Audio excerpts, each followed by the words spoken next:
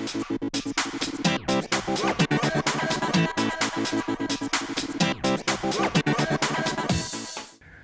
and welcome to another car fix video from Car Fix, where I do what I love and I love what I do. On today's video I'm going to be working on this 2005 Chevy Suburban with a four-wheel drive issue. Now I have the four-wheel drive switches over here, and they're supposed to light up with the key on. So if I turn the key off, they should actually light up like that, and it should indicate the position of the transfer case. It should be in too high, which is right here. This should be illuminated, but none of the lights are coming on. So there's an issue going on with the four-wheel drive, and also I have a message on the dash for service four-wheel drive. Now the first thing I'm going to do, I'm going to have to scan the transfer case control module and see if it has any codes in it, and go from there. Alright, now I got the scanner hooked up to the vehicle, and I selected the year, the model, and the engine size, and I need to select the system, which is automatic transfer case, which is right here, and we hit OK.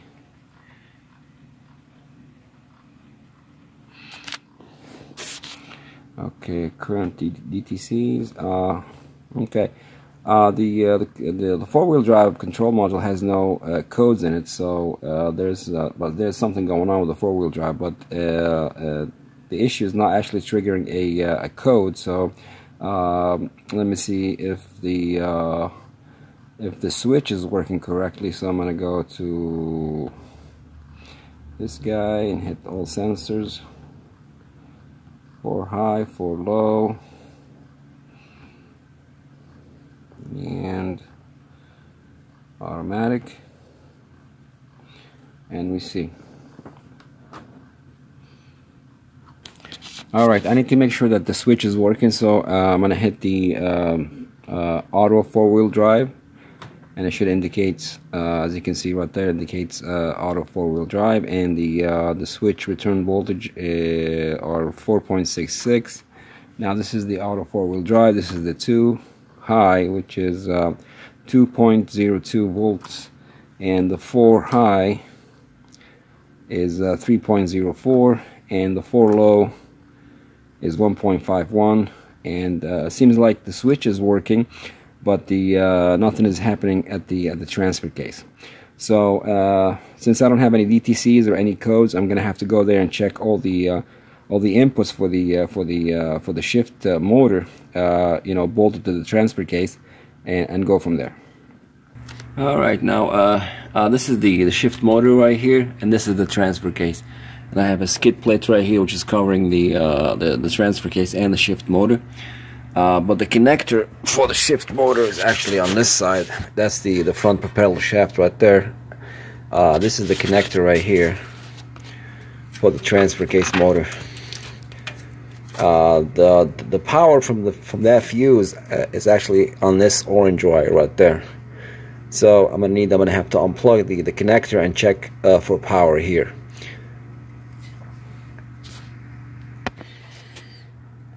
Alright, now I have my tester. Of course the connector is disconnected, and my tester is actually on the orange wire.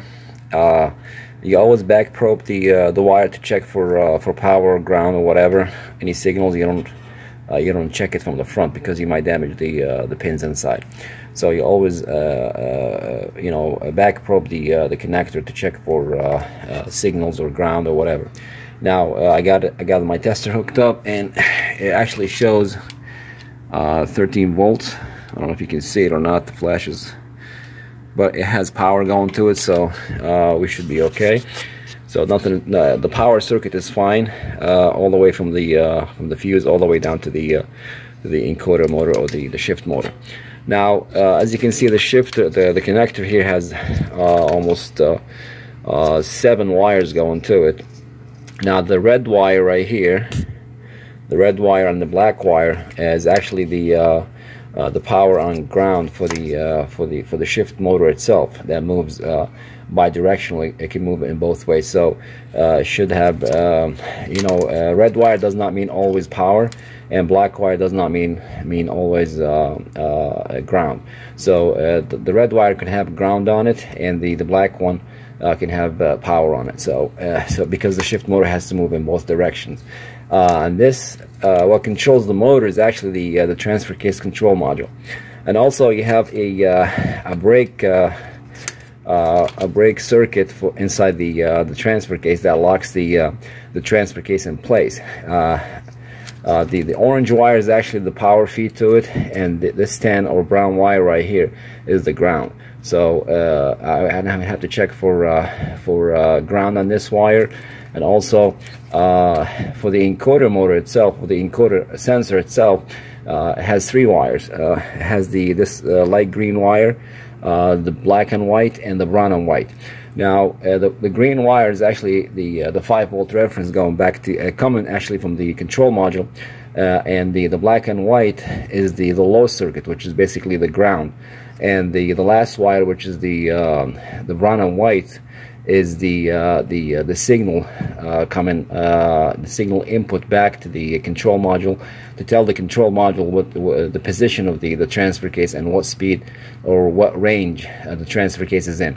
So if I have the 5-volt reference voltage coming from the control module, and I have ground on the low circuit, that means the encoder motor itself, or the shift motor is bad and it has to be replaced.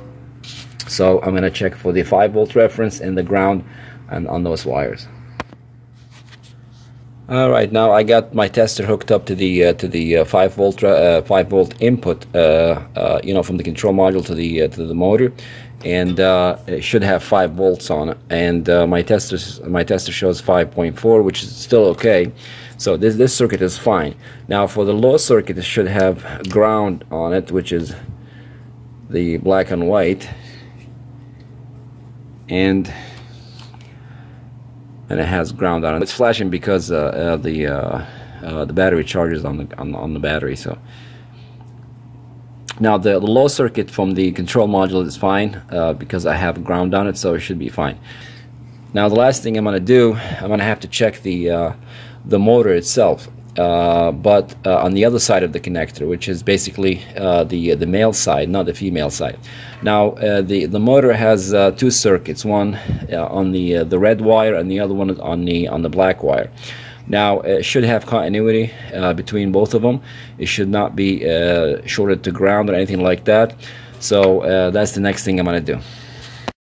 Alright, now I have my tester hooked up to the one side of the shift motor circuit, which is the black wire, and the tester shows ground, and that's not good. It's not supposed to read anything because the connector is disconnected, and it should read nothing. Now I'm going to hook it up to the red wire and see if it reads the same. Tester hooked up to the other side of the shift motor circuit, which is the red wire right there, and since the connector is disconnected, this should not read anything. But my tester is actually reading ground. That's not good because the connector is disconnected, and it shouldn't read anything, but it's reading ground. That means the motor has internal short to the case of the transfer case. That's why it's reading ground. So this means the transfer case shift motor is bad and it has to be replaced. Alright, now to change the shift motor, the skid plate has to be removed, but in my case right here I moved all, it has 4 bolts on it. I removed 3 and I left 1.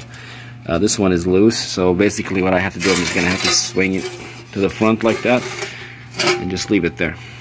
Now this will actually expose the shift motor right here. Now in order to clear the shift motor, the front propeller shaft has to be removed. Now before I disconnect the prop shaft, I have to mark it so it can go back in the same position. And it's got 4 bolts, 2 on the bottom and 2 on the top. These are 11mm bolts. Alright guys, now I got the prop shaft moved forward a little bit, and I got the bolt out. It's a very long bolt, and I have 2 more, one here and one on the top. And after that, I'm just gonna lower down the shift motor. Alright, now I got all 3 bolts out, and the shift motor is ready to come down.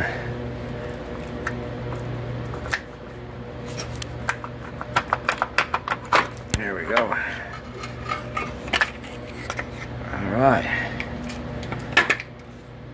this gasket right here, that also has to be replaced. Alright, now we got the shift motor out right here. Alright guys, now I got the encoder motor out of the vehicle, and this is the pin that I have to move to the new one. Now the only way to remove this pin without damaging the pin itself, or the guide pin itself, is actually to cut the ear of the encoder motor with a hacksaw, and to get it out, as you can see right there, I cut into it a little bit, but it still be okay. And I had to clean it with a wire brush, so I'm going to install this one on a new one. But before that, let me show you what I meant when I said that the motor circuit itself is shorted to the case, and this case is actually bolted on the transfer case, and it was feeding ground through both circuits for the motor itself. Now the way I'm going to set this up, I have my power probe right here. This is the ground feed for the power probe, and it's hooked up to the case of the encoder motor right here.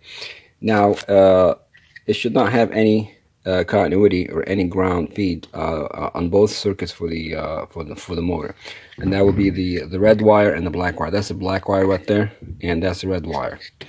But when I put my tester on there, put my tester there, now that's the ground side of the motor, and it's feeding ground. So if I disconnect the ground from the case, the ground goes away, but the ground comes back when I hook up the ground from the power probe to the motor case itself. Now I'm going to do the same thing with the red wire.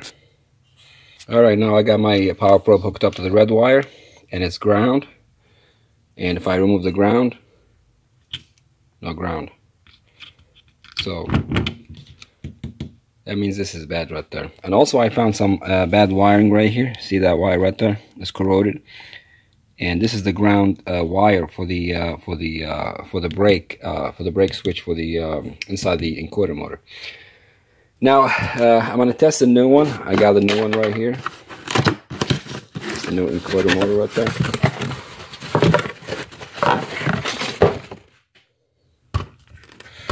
Now I'm going to do the same thing, same test, but on the new motor. Now I did set up my power probe the same thing as the setup on the old motor, ground to the case, and one wire going my power probe lead going to the black wire for the motor circuit, and I have nothing on it. So this means it's not shorted. I'm gonna do the same thing with the red wire. Also, the test for the red wire came back okay, and ground wire, red wire, power probe, nothing. So we're okay. Now before installing this new encoder motor, it came with this alignment tool right here, because this is the neutral position for the motor, and it just locks it in place right there. And also this pin right here goes on this side right there, just like that. Just tap tap tap and it should be fine. Alright, now I got the guide pin in place. Now as you can see, I marked the position of the old motor right here to match it with the new one. The new one is in neutral, the old one is not. So what I'm going to have to do, I'm going to have to use a box wrench to actually put the transfer case in the neutral position, so I can install the new encoder motor. Alright guys, I did not have a box wrench that fits the shaft on the transfer case, so what I had to do, I had to actually tear the old one apart right here and get the gear out, so I can actually just put the transfer case in the neutral position, so I can install the new one. This is going to be another tool. I'm going to add it to my toolbox. It's a very good tool right there. And also I brought the gasket, or the isolator right here for the motor. It's brand new.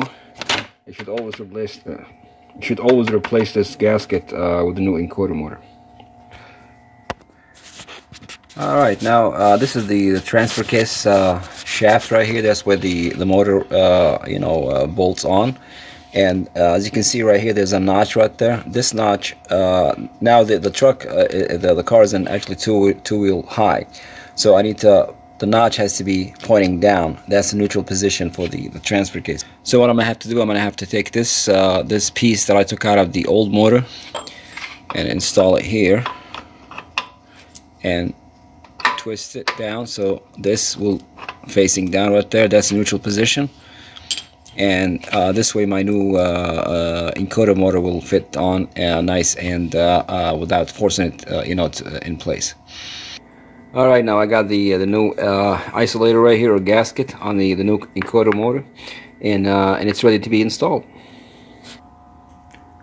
All right, now before I install the bolts, I had to clean them and put some Loctite on them, for vibration. And the torque specs for this one, I think, is 15 foot-pound. Now after I install the new motor right here, and it's plugged in, the drive shaft back in place right here. Now I'm gonna give it a test and see if it works. All right, guys, let's give it a test and see if it works or not. Key on. Now it's in 2 high. Now I'm gonna push 4 high. Now it's actually switching, and I can hear the motor moving. Now we'll try 4 low.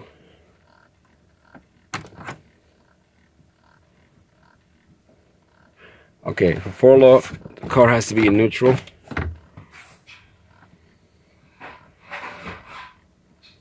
Here we go. That's 4 low. 4 high. And 2 high.